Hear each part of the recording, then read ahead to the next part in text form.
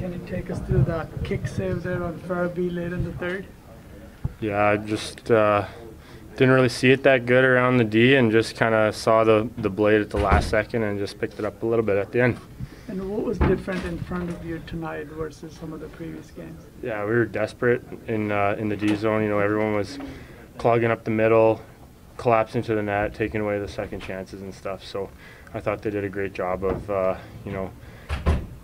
limiting second chances, not giving up too much odd man rushes, and just trying to play more patient above the other team and not letting them get behind us. When they got the goal on the review there, how did you like how you guys responded?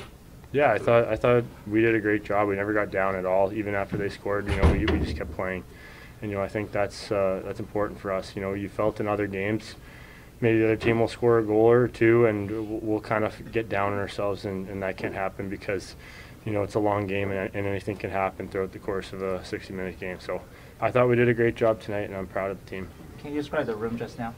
Yeah, it's it's nice.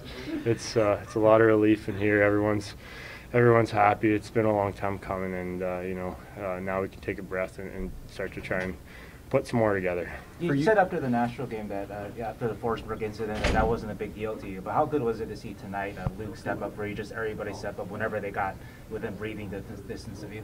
Yeah, that's amazing. I mean, I don't expect anyone to do anything for me, but when they step in and show they care, that's a good team.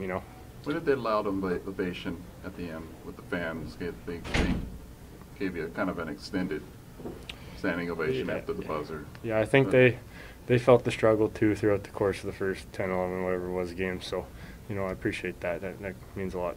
For you personally, coming to a new team, and obviously you've been so close, 50 seconds away from the first win. What does it mean just to get that first win as a part of the Sharks?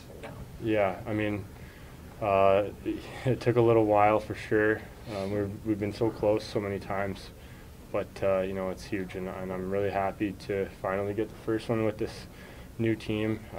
They've been so great, given me a great opportunity and, good environment. So I'm just happy that, we could finally get that first win. Look, you were able to see the puck well tonight, and there was not much traffic in front of you throughout the game. How much of that is a testament to the defense that they played that well in front of you tonight? Yeah, they're doing a good job of boxing out. We made a note before the game on the PK and in the D zone, of taking away certain shooting lanes and keeping sight lines available to me, and they did a great job tonight of really allowing me to see that puck. It felt like those penalty kills gave you further and further momentum there with that defensive effort. Yeah, it's huge for us. We've struggled a little bit on the PK, and for us to, kill off a couple PKs, gives our team a lot of momentum. Makenzie, I think you had like 15, 16 saves in the third period there. Was just a mindset that they're not going to get the second one tonight? Was that part of it? Just try and do your job as best you can and make them beat you with a good shot. And if they can't beat you, then you've done your job. Have you ever wanted to win so bad?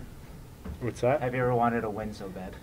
I don't think that if you focus on wanting to win so like that much, it's almost negative to you. So you just have to go out there, play loose, play free, and just do your job, and things will come together. Thanks, Makenzie. Thank you. Thank you. Good job.